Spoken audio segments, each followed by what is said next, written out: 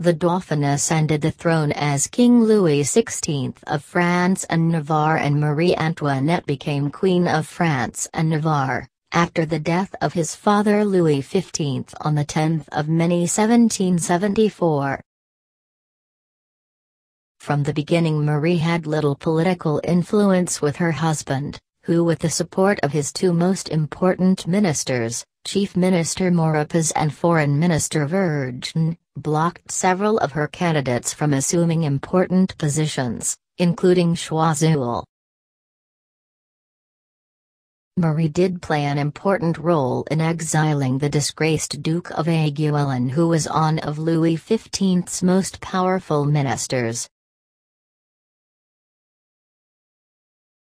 2 weeks after the death of Louis XV on the 24th of May 1774, her husband gave her the Petit Trianon, with the freedom to renovate it. Rumors soon spread that the walls were plastered with gold and diamonds.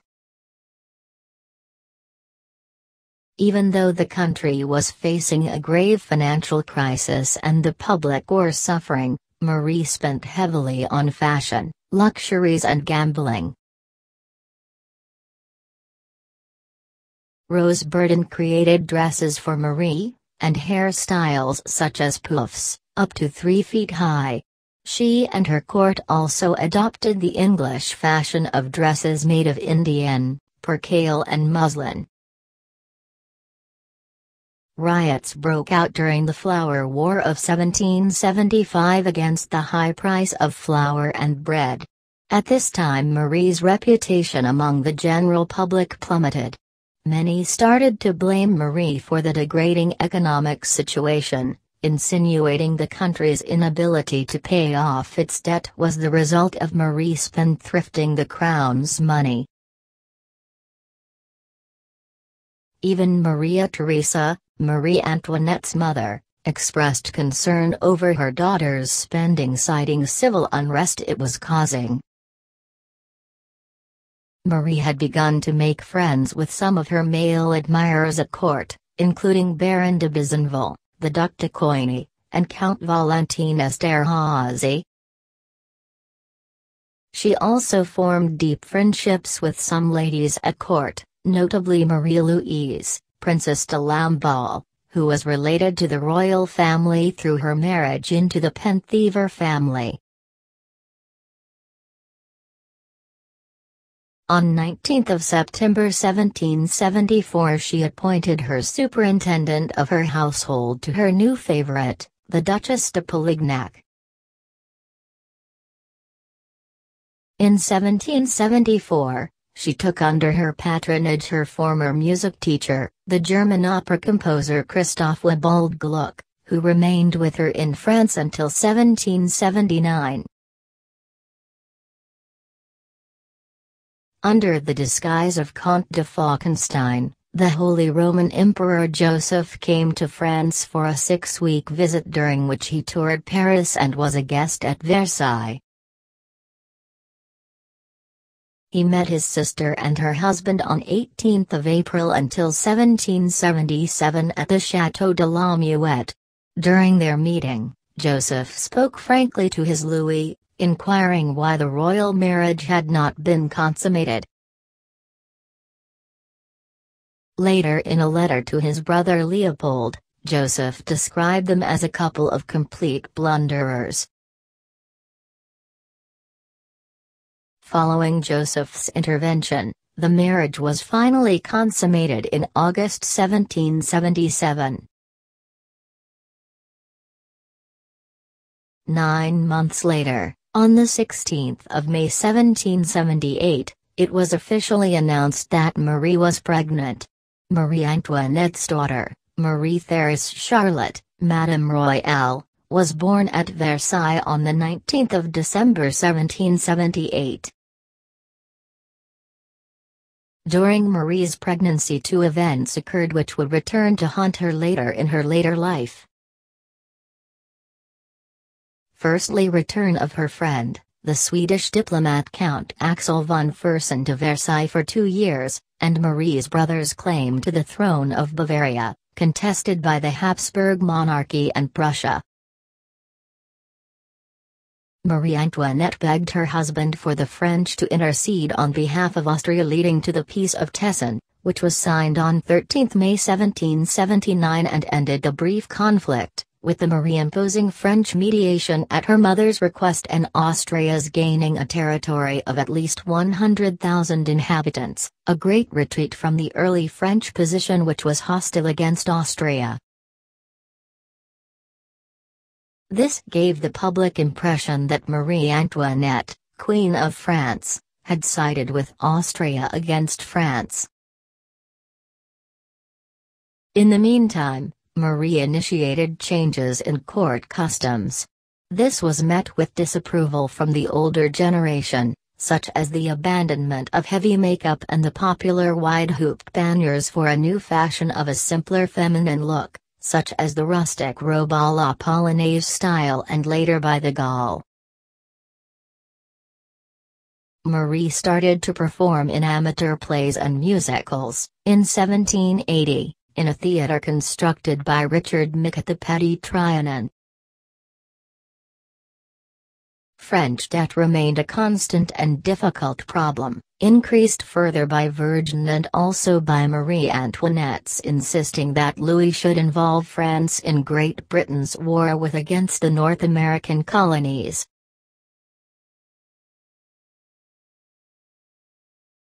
The American Revolution was helped by Marie in securing Austrian and Russian support for France, which resulted in the creation of a neutral coalition that stopped Great Britain's attack.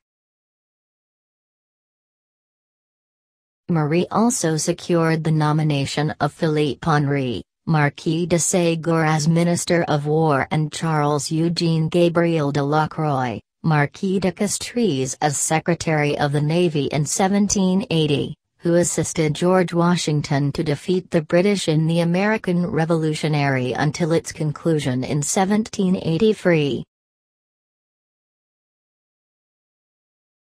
Marie played an important part in the nomination of Charles Alexander de Calonne, as Controller General of Finances, and of the Baron de Breteuil as the Minister of the Royal Household in 1783, creating the strongest and most conservative minister of the Louis XVI's reign.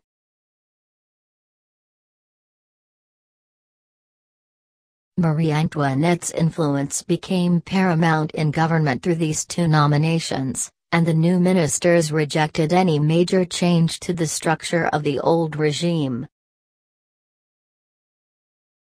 such as the decree by de Ségur, the Minister of War, which blocked the access of commoners to important positions in the armed forces, a challenge to the French. The concept of equality, which was one of the main causes of the French Revolution.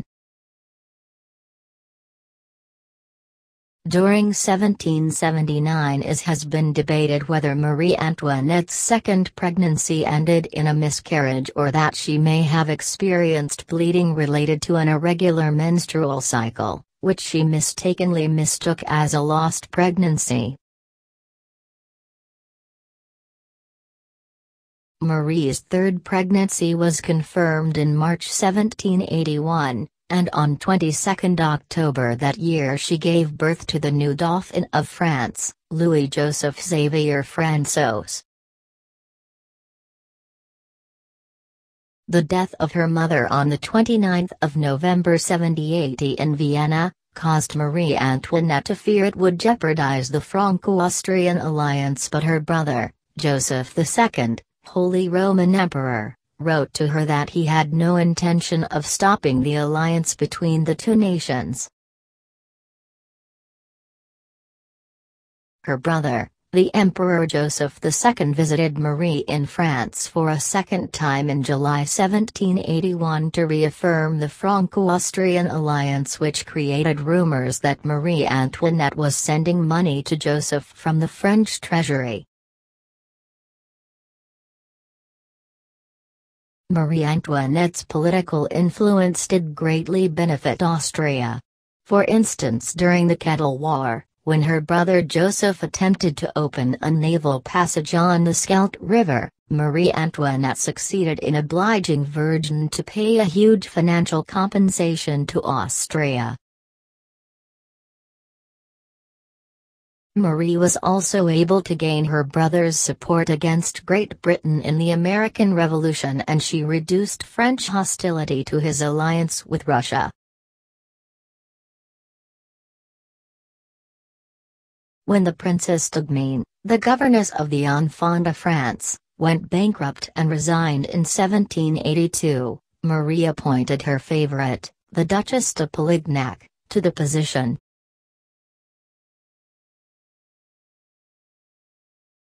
This was met with disapproval from the court, as the Duchess was considered to be of too modest a birth to undertake such a high position. But Louis and Marie both trusted Mademoiselle de Polignac completely, paying her well and giving her a 13-room apartment in Versailles. The rise of the Polignac family benefited greatly from royal favor in titles and positions, but its sudden wealth and lavish lifestyle created conflict. Most of the aristocratic families, who resented the Polignacs, detested their influence at court, and increasing popular disapproval of Marie Antoinette.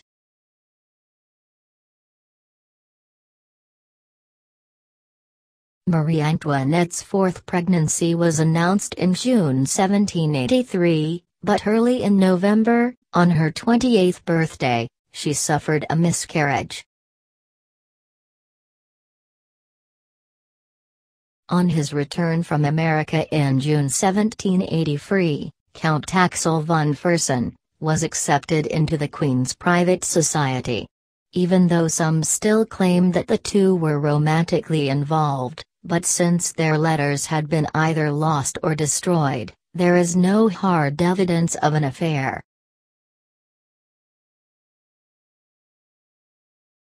Marie's behavior led to the publication of pamphlets describing farcical sexual deviance, including the Queen and her favorites in the court were growing in popularity around the country.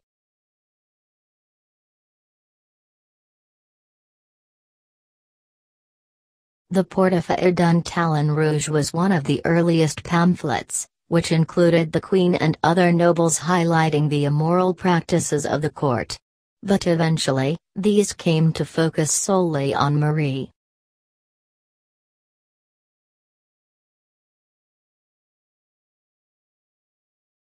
As the attacks in the pamphlets increased, they coincided with the public's dislike of Marie's connection with France's rival nation, Austria. Marie's mother once again expressed concern for the safety of her daughter, and she began to use Austria's ambassador to France, the Comte de Mercy-Argentat, to inform her of Marie's safety.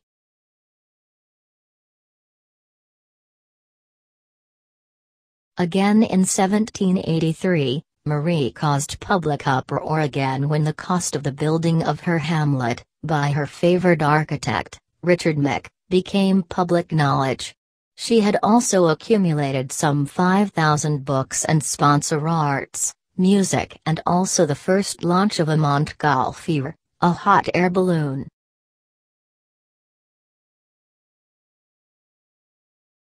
Louis XVI created further unpopularity with his nobility and population when he acquired the Château de Saint Cloud from the Duc d'Orléans in the name of his wife, on the 24th of October 1784.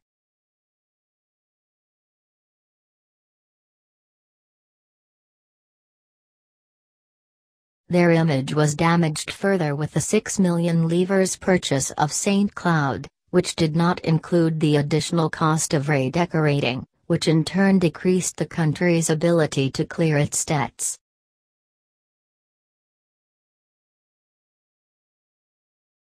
Marie Antoinette gave birth to her second son, Louis Charles, the Duke of Normandy, on the 27th of March 1785.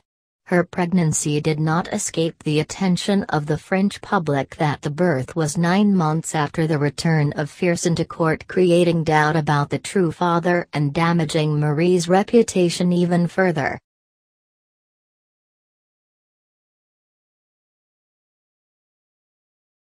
Courtiers at Versailles noted that the child's conception corresponded with a period of time when the Louis and Marie had spent most of their time together, but these details were lost and the attacks on the Queen's character increased.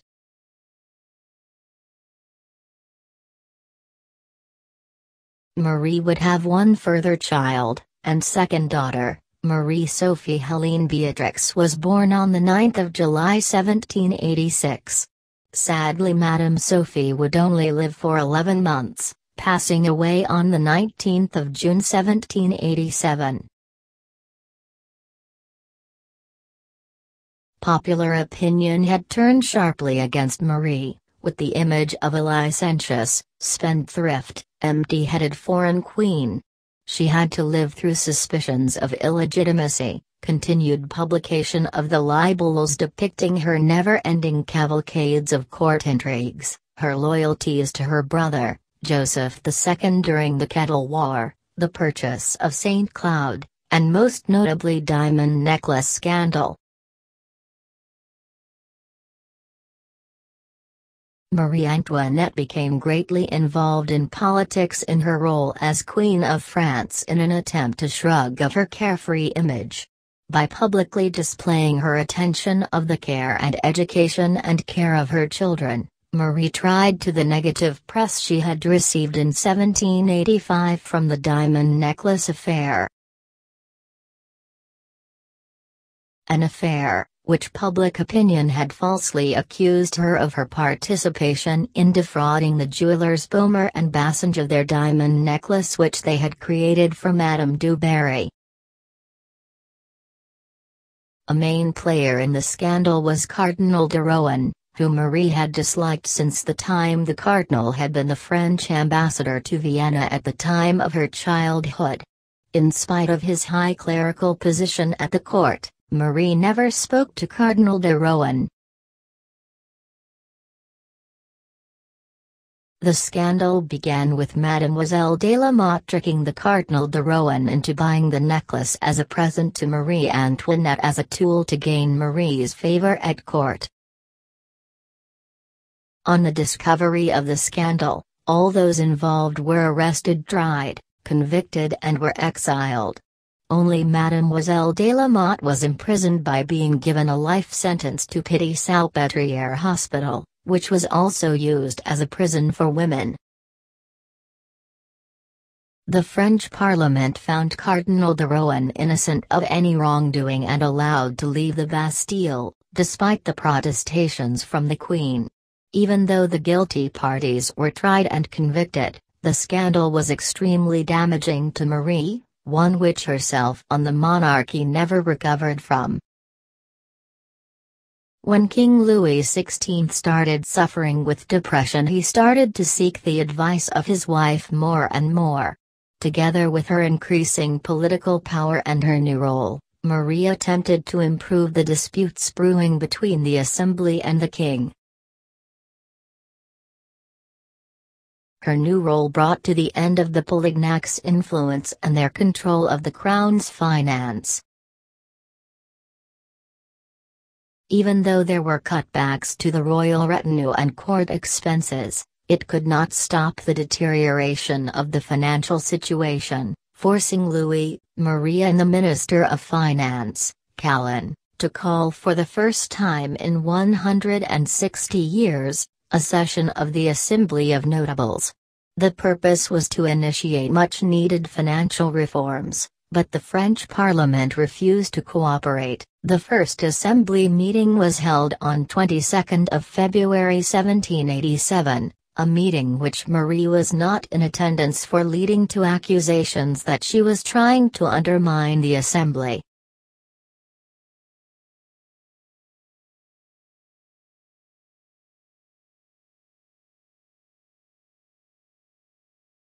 Following the failure of the Assembly where no reforms were passed leading to the defiance of the king, Marie urged Louis to dismiss Calonne on the 8th of April 1787.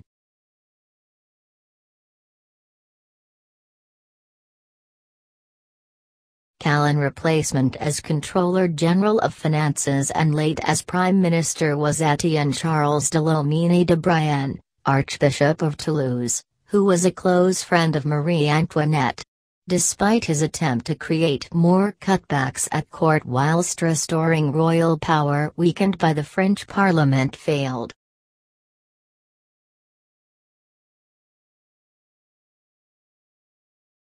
This led to the dissolution of the Assembly of Notables on 25 May 1787. The failure of the Assembly was blamed on Marie, which drastically affected her political position.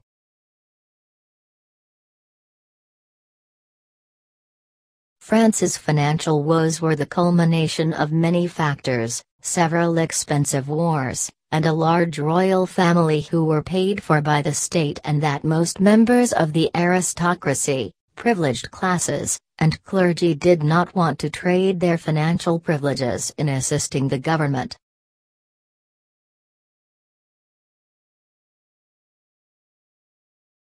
Although that Marie was not the sole cause of France's financial crisis, she was in the eyes of the public leading to receiving the name of Madame Deficit in 1787.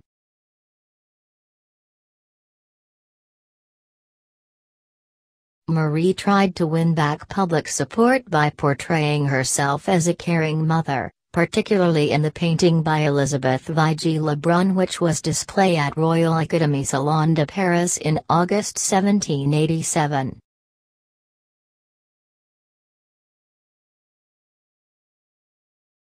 This image was tainted though when Jeanne de Valois Saint-Remy escaped from prison, and on arriving in London, she published damaging slander concerning her affair with Marie.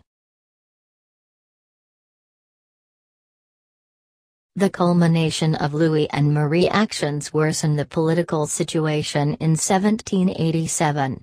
When of the Queen's insistence the Parliament was exiled to Troyes on 15 August, and Louis XVI tried to use a lute de justice to impose legislation on the 11th of November. Finally, on the 8th of August, Louis XVI announced his intention to resurrect the Estates General, the traditional elected legislature of the country, which had not been used since 1614.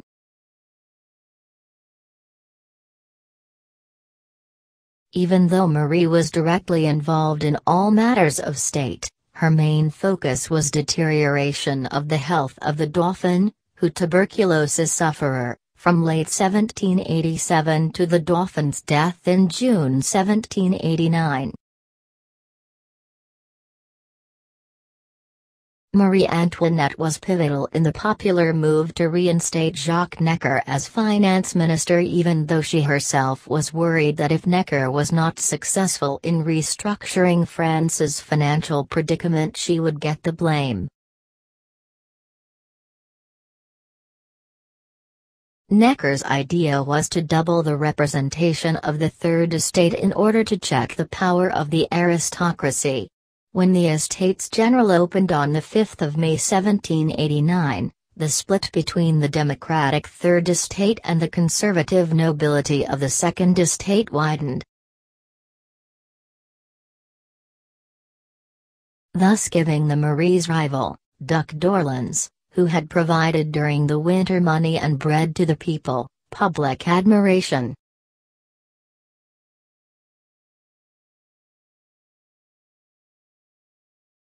The Third Estate declared itself a National Assembly and took the tennis court oath, and in doing so, people either spread the rumors that the Marie Antoinette, who was mourning the death of the Dauphin, wished to bathe in their blood.